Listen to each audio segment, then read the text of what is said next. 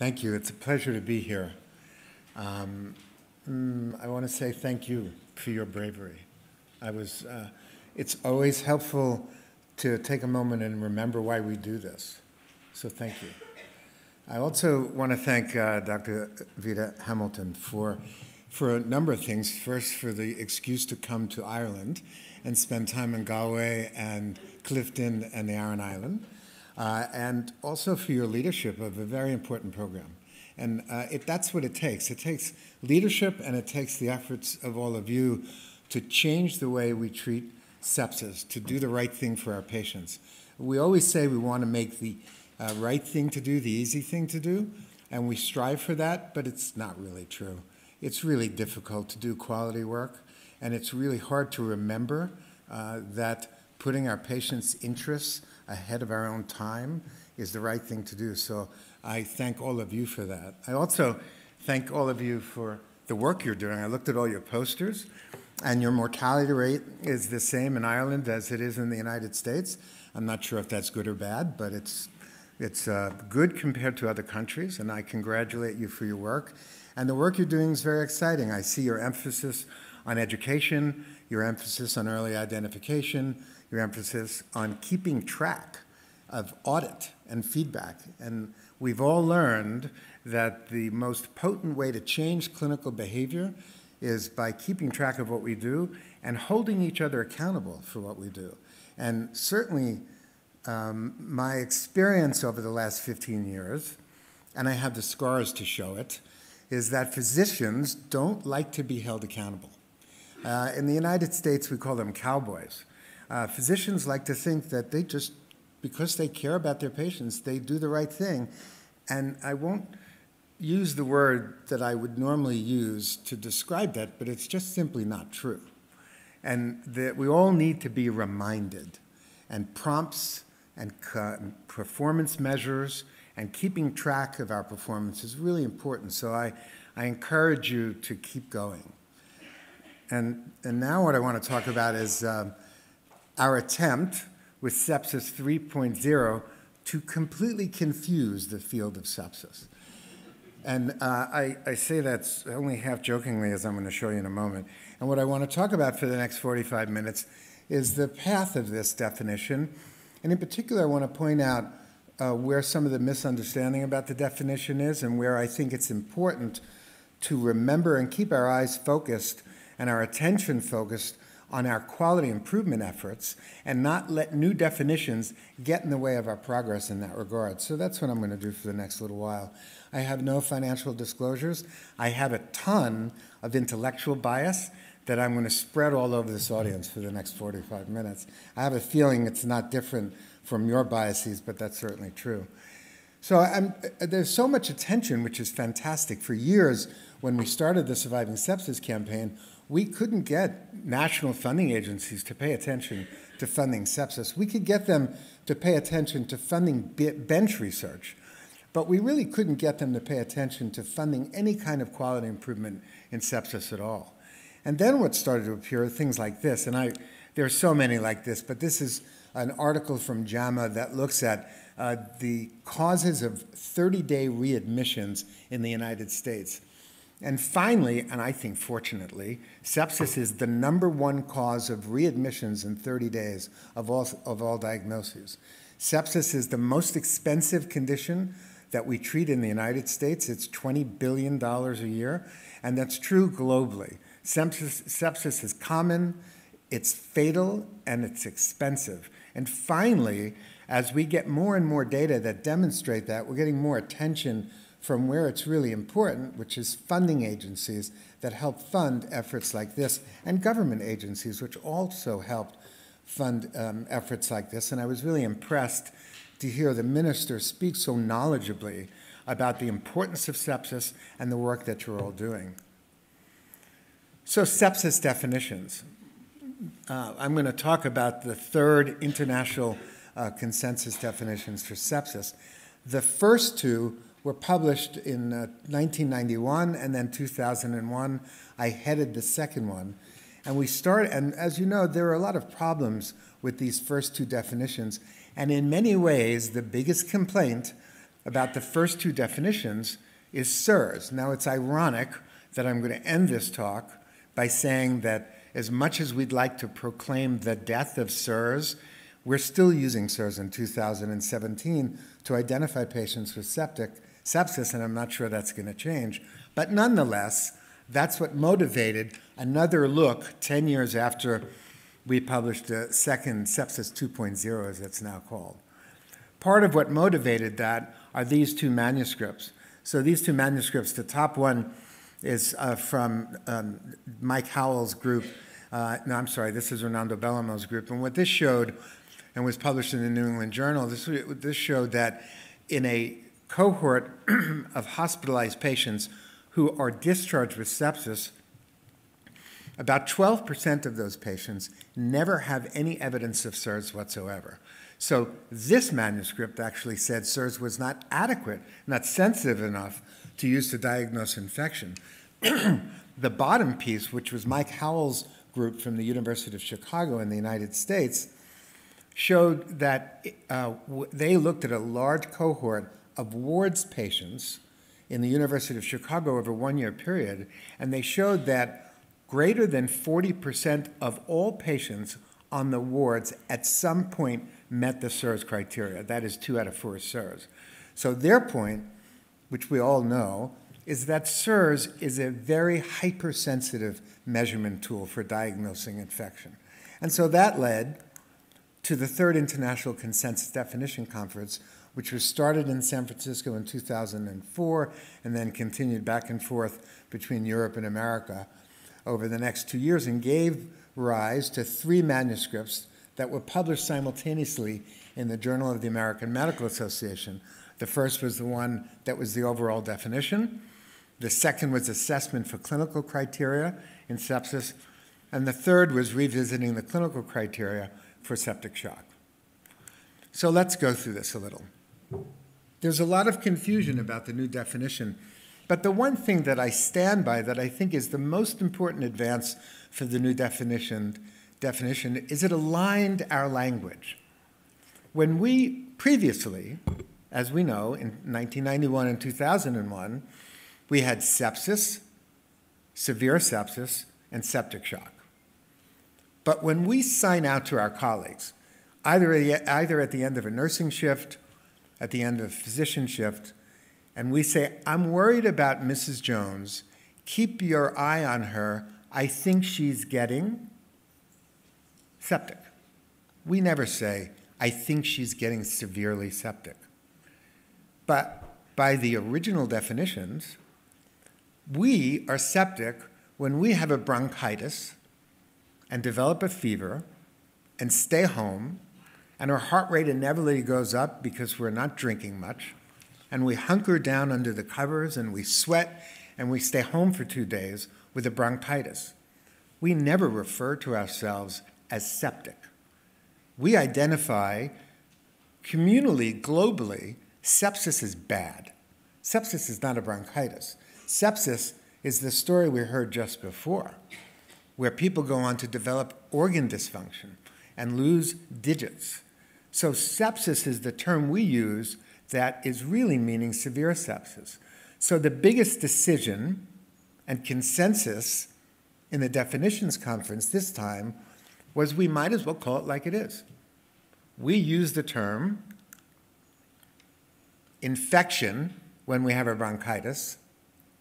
We use the term sepsis when patients develop organ dysfunction, and we use the term shock when people develop unresponsive hypotension to fluid resuscitation. So we agreed not to define infection. That's going to become very important when I go through the clinical criteria, because as a task force, we decided to start from looking at populations that were infected. And as I said, we thought sepsis really represents badness. And in fact, in the task force for a while, we were going to use the term badness in the JAMA article. And we were literally going to describe sepsis as badness, infection gone bad, and we thought, we can't do that, even though that's exactly what we think it is. But we decided badness really wasn't quite medical enough. but we did decide severe sepsis is not helpful. So these are the new definitions. And I think these align with our clinical language that we've used for 20 years since the term sepsis was introduced. That is, a simple UTI, a simple walking pneumonia, a simple skin infection is an infection. When a patient develops organ dysfunction, that's sepsis.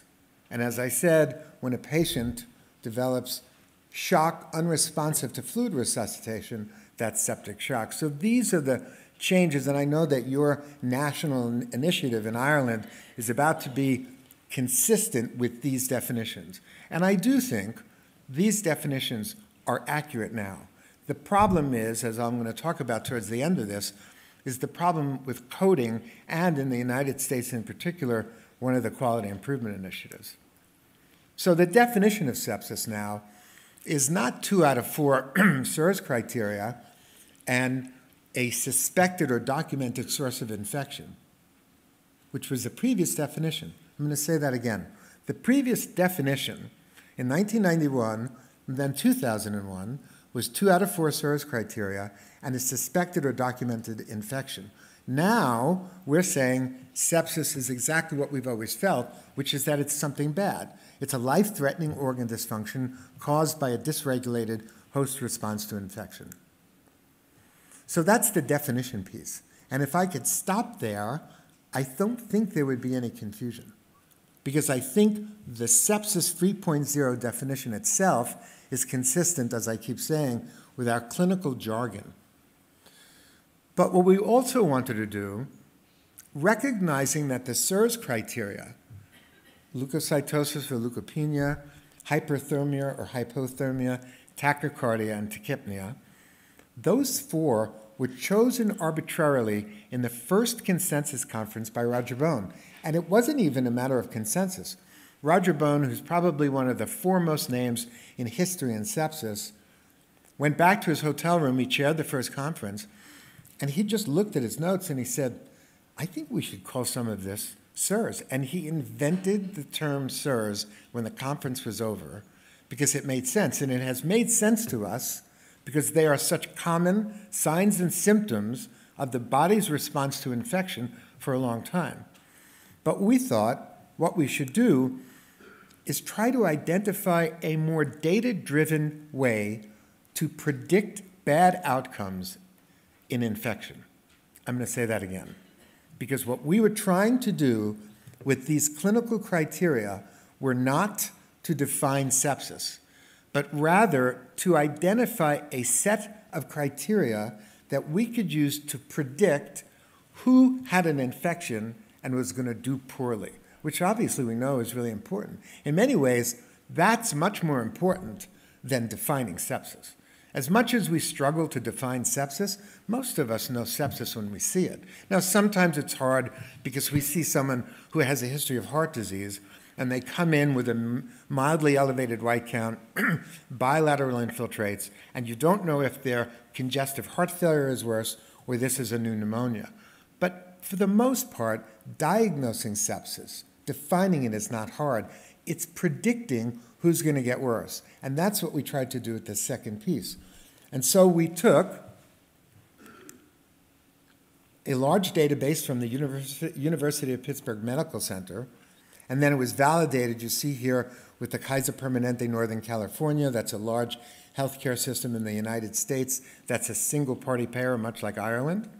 The VA system, which had over 1 million records. The alerts database from Germany, courtesy of Konrad Reinhardt, and the Kings County and Seattle EMS. So there are about 6 million records that went into doing this logistic regression. And in fact, we did exactly that. A logistic regression in which the outcomes were badness. So we defined badness as death in the hospital or a prolonged stay, more than 5 days in the intensive care unit. So we did a logistic regression using all the 21 variables from the second definitions conference. So if you remember, the difference between the first conference and the second was the first conference really just talked about SIRS, 4 criteria.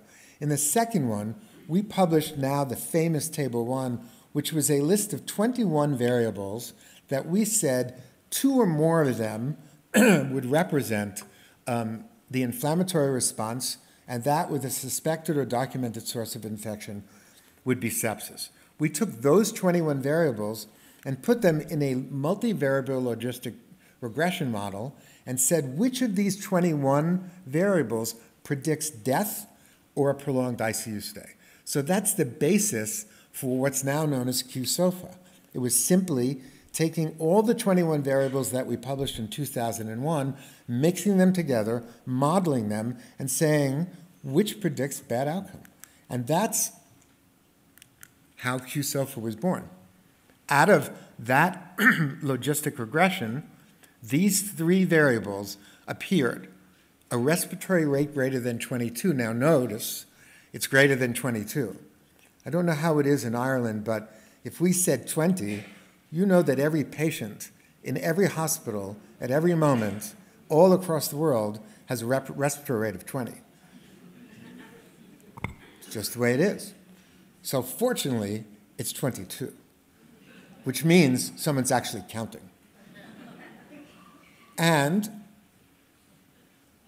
confusion, altered mental status. Now, this originally started out as a Glasgow Coma score less than 12.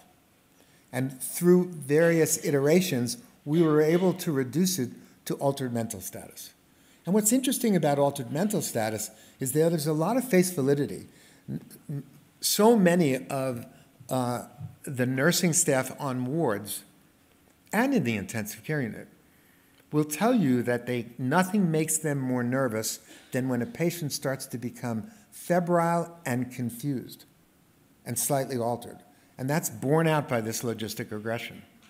And then the third one, which is probably the most problematic and has caused the most controversy, is a systolic blood pressure less than 100.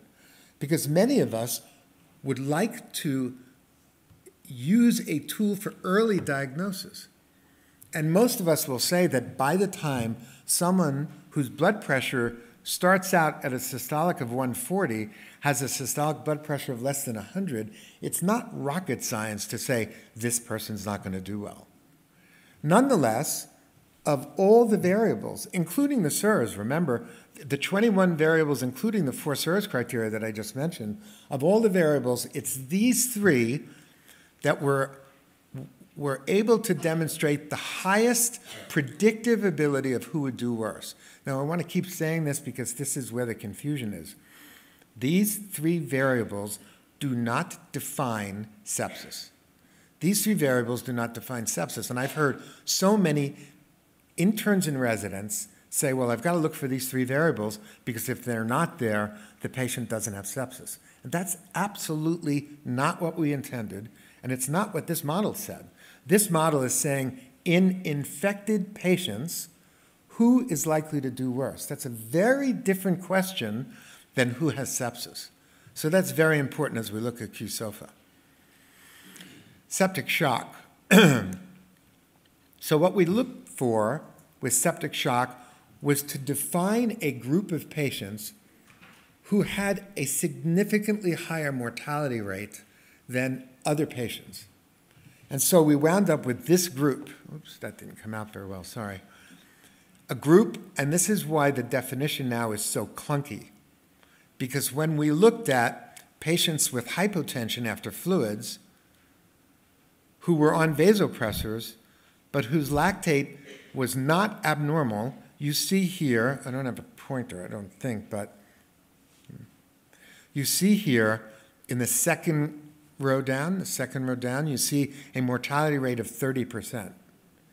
But in patients who remain hypotensive, who are on vasopressors, and whose lactate's greater than 2, their mortality rate is significantly higher than any of the other hypotensive patients, 42%.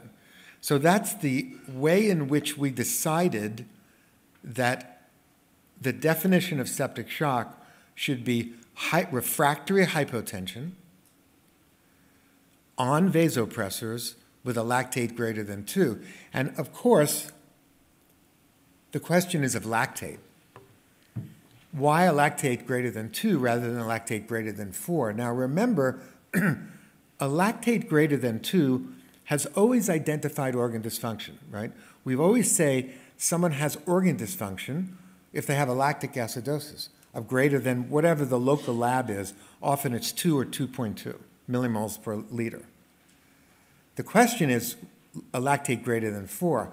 Lactate greater than 4 was introduced by Manny Rivers as part of the early goal-directed therapy, and to a certain extent, that lactate greater than 4 came out of Manny's data that said patients with a lactate greater than 4 had a much higher mortality rate than patients with 2 to 3 and 3 to 4.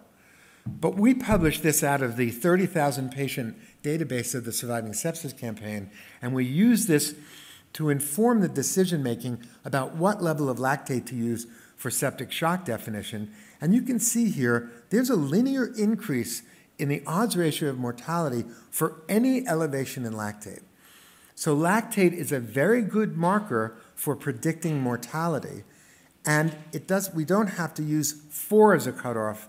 You can see that the kind of inflection point starts more at 2 millimoles per liter, which is why we chose 2 for the definitions of septic shock. So the new clinical criteria for septic shock is that it's a subset of sepsis in which profound circulatory, cellular, and metabolic abnormalities are associated with a greater risk of mortality than with sepsis alone. And you see the definition. Now, the problem with this definition, as we all know, is that if you work in an under-resourced culture without access to lactate measurement, your patients will never have septic shock. Now, obviously, that's not true. Patients in shock, if they don't have an elevated lactate, still have septic shock. But for the purposes, it is what happens when you get a lot of academic docs in a room on and off for 2 years. We look for the most data-driven definition, and as I just showed you, a lactate greater than 2 really identifies this subgroup of populations who are at much greater risk for mortality. So if we could stop there, I think things would be okay. We have infection, sepsis, septic shock. Septic shock is now a lactate greater than 2 rather than a lactate greater than 4. And QSOFA is really meant to predict who does worse.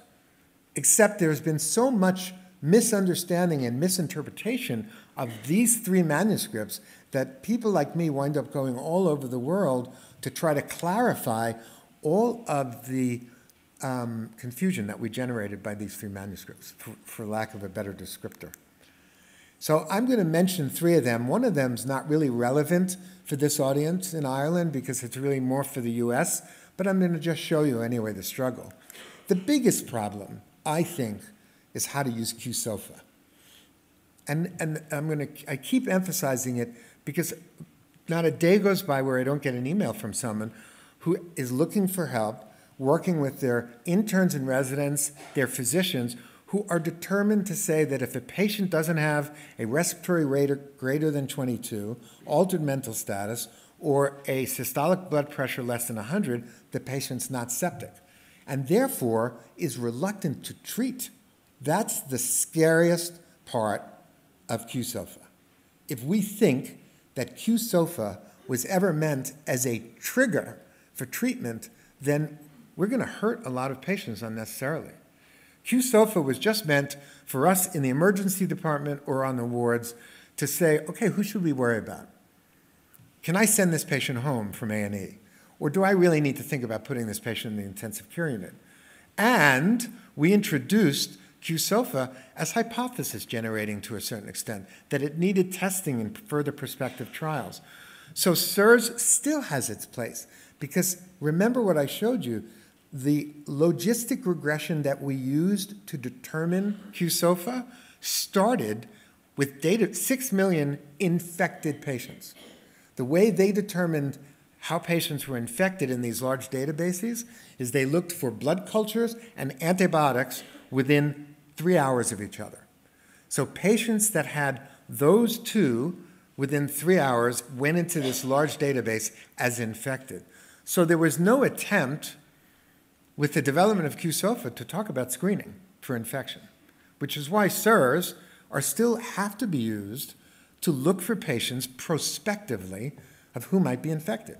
Because those 4, and there are more than 4 obviously, but we still need to use the most common signs and symptoms of infection to help us identify early patients who are likely infected. Then we can begin to look for organ dysfunction or predict badness. But first, prospectively, we have to identify who should we be worried about. So SIRS is appropriate. It just doesn't mean that there's a dysregulated host. It doesn't mean the patient's septic. SIRS just means the patient may well be infected. We need organ dysfunction to diagnose sepsis. In fact, Jean-Louis Vincent and I and Greg Martin wrote this editorial where we tried to, in Critical Care, it's actually been published, where we just tried to show that sepsis can be present without a Q-SOFA score greater than 2, and that there is a big overlap between Q-SOFA infection and sepsis.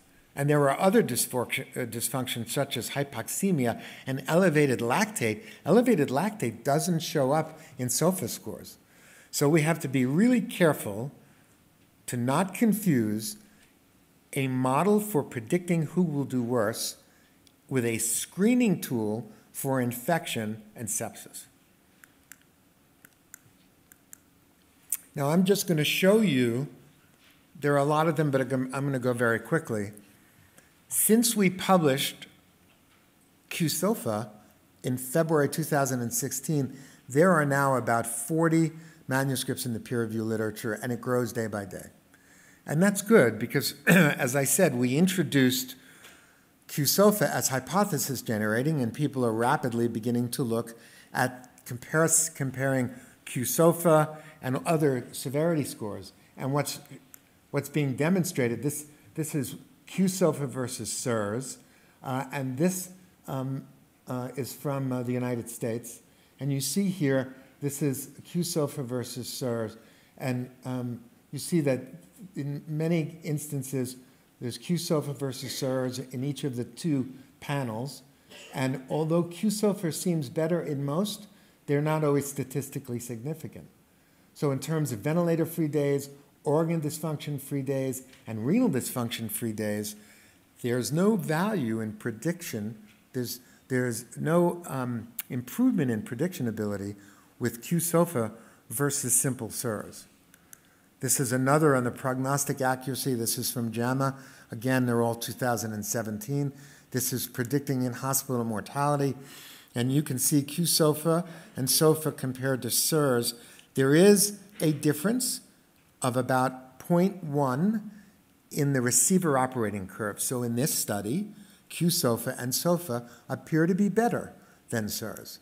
And I'm showing you them all to give you a sense of how mixed the literature is to date on the value of SIRS versus Q-SOFA. And I'm going to show you the one with which you're all familiar, use and news, in a minute. Oh, this is it right here. And you can see in this, and this is also from the University of Chicago, and they compared Q-SOFA and SIRS and Muse and News, and you can see the area under the curve, that is the balance between sensitivity and specificity, was best for News and Muse, and far outperformed SIRS and Q-SOFA.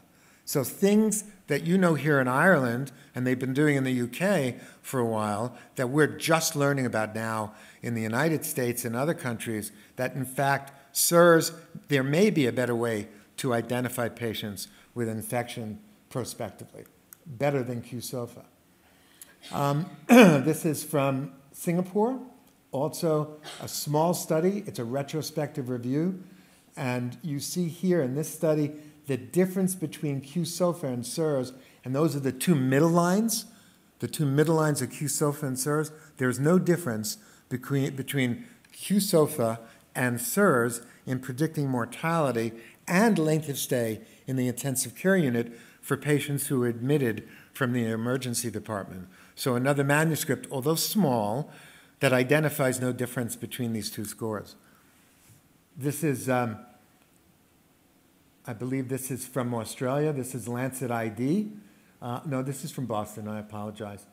This is a large stroke database that was looked at retrospectively. They identified 2,500 patients with infection. And you're seeing on the left in-hospital mortality versus one-year mortality. And you see that Q-SOFA and SOFA outperform SIRS. So the conclusion by these authors were that SIRS and Q-SOFA were better for predicting ICU mortality and hospital mortality than SIRS. This is a yet unpublished but in press manuscript that used the MIMIC-3 database, which is a Harvard database that has over 1 million patients in it. And they looked at the ability of SIRS, the SEP1 and 2 definition versus SEP3 definition Q-SOFA. And this is important because it identified that using the Q-SOFA SEP3 definition under-identifies patients who were identified through Sepsis 1 and Sepsis 2, raising the question that if we use Q-SOFA, we miss a lot of patients in the emergency department. And I'm gonna stop there. I wanted you to get a sense of the published literature and how mixed the results are with Q-SOFA, so you can keep Q-SOFA in context when you hear people, especially at large international conferences, especially the authors. Not all the authors, by the way, of these 3 manuscripts sound like I do. I'll just, full disclosure. There is much more defensiveness amongst some of my colleagues who just feel that Q-SOFA is the best thing since sliced bread. And it's the only data-driven set of clinical criteria. And yet the data in the literature now are suggesting, wait a minute, we're not so sure. So how do we use Q-SOFA? Absolutely, we need more prospective validation. In the 1 year, I said already there are over 40 manuscripts, and the jury's out. It's mixed. I think the current recommendation is if you do monitor Q-SOFA, it should make us concerned that there's infection, and we should look for infection and organ dysfunction. If it's confirmed prospectively, it might be helpful, but we have a long way to go. The most important thing is to treat the patient in front of you. Nowhere do any of my colleagues say that we should use Q-SOFA to trigger treatment. Q-SOFA just is risk prediction. You treat infection, oliguria, hypoxemia, elevated lactate as indicated, and you start the sepsis bundles. The 1-hour sepsis bundle, the 3-hour sepsis bundle, and now more and more, as you are going to be introduced to today, the Surviving Sepsis campaign is doing away to a certain extent with the 3- and 6-hour bundles and saying, why are we waiting to treat sepsis? When you identify sepsis, we should treat people as quickly as possible. Blood cultures, oxygen, lactate, antibiotics, and resuscitate with fluids. You don't wait until Q-SOFA criteria are met. So I'm just going to briefly go over coding. Coding is a problem in the United States. I don't know in Ireland whether ICD-10 coding is important. It is, yeah. So in the US, this is where we really screwed up, right? Because in the US, the ICD-10 codes determine how much hospitals are reimbursed and how much providers are reimbursed. And if you look, what we did in the JAMA article, we suggest 2 ICD-10 codes. So the ICD-10 code for sepsis is the severe sepsis ICD-10 code. And it's easy for shock, right? It's R6521. I can't even believe I know the code. But R6520 is the one we listed in the manuscript as representing sepsis. But that's easy for us to say. Third-party payers like the government and insurance companies in the US, our clinicians are writing sepsis and billing for severe sepsis. So we're getting all these returns from insurance companies saying, no, no, no, no, no, and down-coding us to the sepsis diagnosis, which is a much lower acuity ICD-10 code. And the same thing's happening for hospitals. So I thought you could write sepsis and bill for severe sepsis, but the government and third-party payers are much too smart for that. They say, you're writing sepsis, we're going to pay you for sepsis. And sepsis doesn't have organ dysfunction. And we're now working with state-by-state providers who are having denied claims and working with appeals and writing programs for appeals so that we're not penalized for changing the definition to align with the language we've used. But an ICD-10 may change, but you know it's not going to change very quickly. So we're really stuck with coding sepsis, severe sepsis, and septic shock. Oh, there's the code that I mentioned. So these two codes that we're recommending are severe sepsis and septic shock, and they really can't use them if you're writing sepsis as a diagnosis.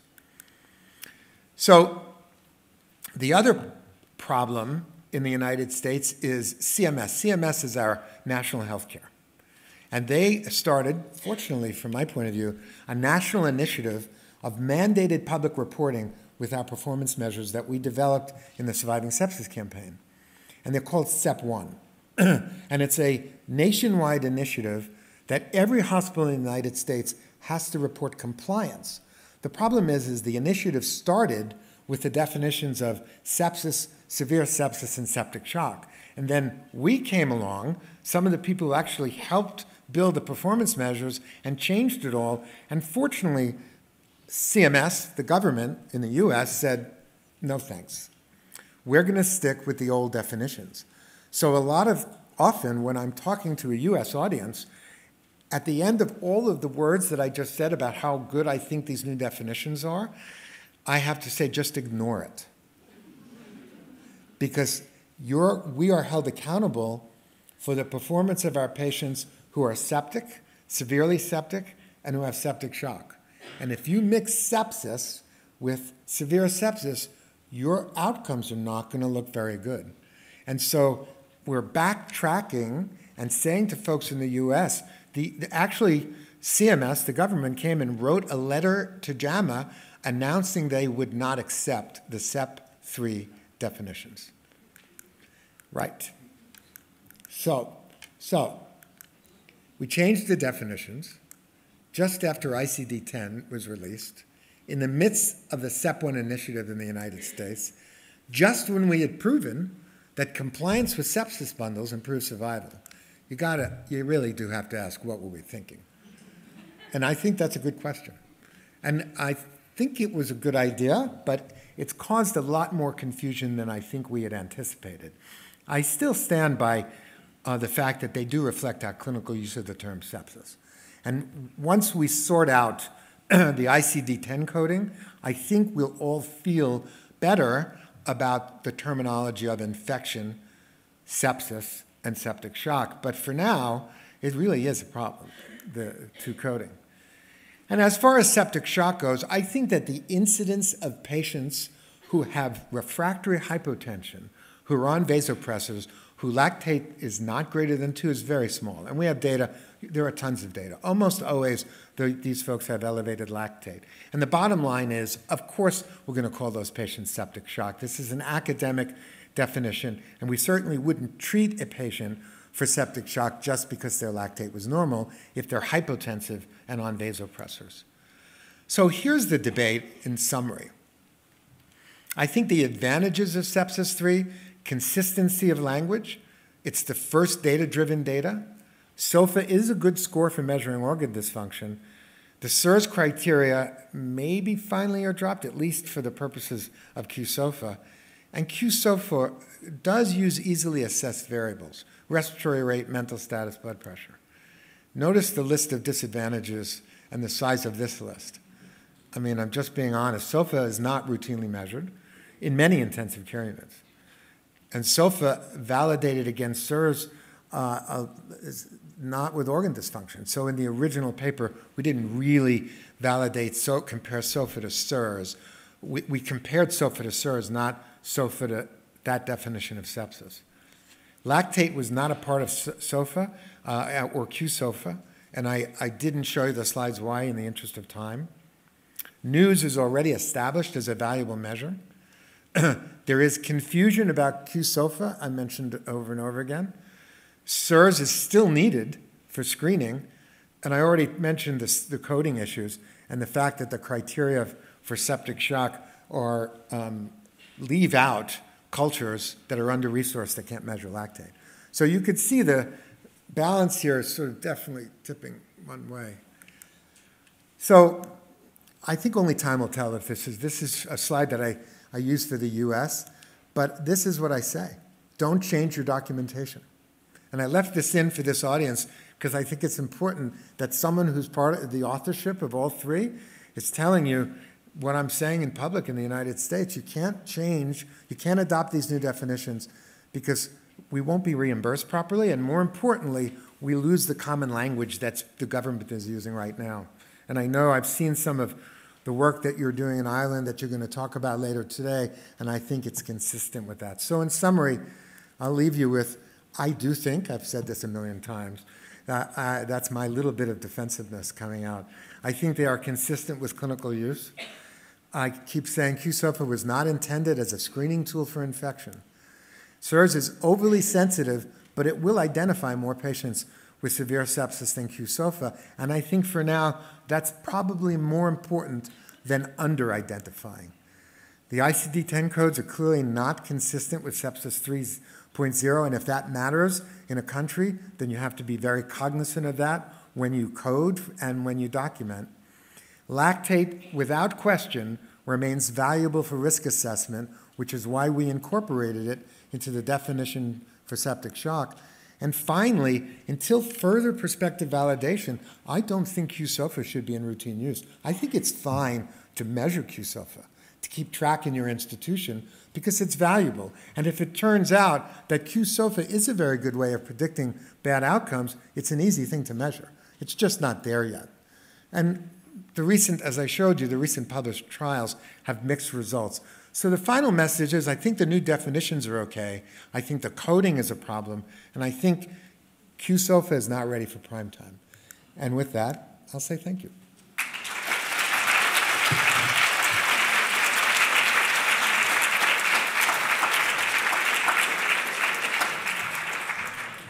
So we have some time for questions or arguments. I'm from New York, so I like arguing. Although I'm in Ireland. What am I talking about? Anybody?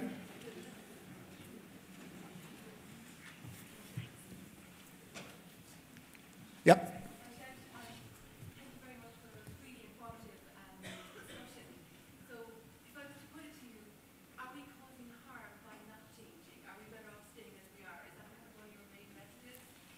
Oh, I have to say that in public.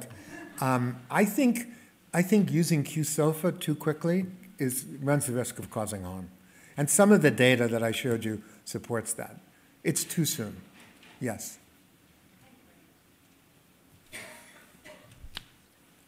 Thank you. That was a great talk. Do you think I'm an infectious disease practitioner? So one of the things we struggle with is antibiotic stewardship. And like the US here now, we have evolving CREs. Do you think Q-SOFA may be a way to identify higher risk patients and maybe allow for more liberal antibiotic use in those patients? That's interesting. Normally, infectious disease practitioners ask me, don't I think that our performance measures that encourage antibiotics within 1 hour are likely to lead to too rampant and too early use of antibiotics? Notice that I'm primed. Because I've been asked it so much. We're working with the Centers for Disease Control in the United States to partner the aggressive use of antibiotics with antibiotic stewardship. In answer to your question, I think anyone who I suspect is infected should get antibiotics immediately. I don't care whether they're going to get worse or not. And so to me, this causes debate, but I think give a dose of antibiotics. And then in the morning, as ICU clinicians or clinicians on the wards, reassess, do I really need to use it? But I feel if my relatives comes into the emergency department and there's any question in that physician's mind whether I'm infected, I want them to get an antibiotic. I don't want them to wait. And if it turns out they got an unnecessary antibiotic, it's not the worst thing that's going to happen to them in a hospital. I really And think so. I suppose just to say, I'm not saying that they wouldn't get an antibiotic. I'm saying that you might use a broader spectrum reserved antibiotic, so particularly relating to carbapenem. So one of the issues that we have is trying to restrict carbapenem use. But as I say, if you have, a sick patient or your mother is very sick, as you're at the foot of the bed, you want to use a carbapenem. So could it be a strategy for rationalizing carbapenem use empirically up front, realizing that the goal is to step down? That's a great question. I honestly can't answer that. I do think, though, carbapenem wouldn't be based on the severity of illness. It would be based on your local antibiotogram. So, but that's a great thing to test prospectively. I just might add my point of view from the Irish programme. So what we recommend is that the infection diagnosed on history and examination based on the site and source of the infection is treated according to the locally available antimicrobial guideline. Same. Great. Oh, hi, I just want to ask a question. I'm a coding manager. Where are you? Here. Okay. Hiding. I just want to know if your sepsis is hospital acquired, under the reimbursement scheme, are you paid out? Are your hospitals paid out, or do the private insurers pay out? Say that again. If your sepsis is hospital acquired, and coded under the reimbursement scheme, are your hospitals paid out? Yeah. So it depends on the hospital-acquired infection. So ventilator-associated pneumonias and central line-associated bloodstream infections are not paid. But if you're in the hospital and you develop C. diff, for now at least, yes. And nosocomial pneumonias that you develop, hospital-acquired pneumonias that you're in the not necessarily on a ventilator. So some hospital-acquired infections are paid for, but that list is shrinking rapidly. Okay, thank you. Anyone else? Thank you.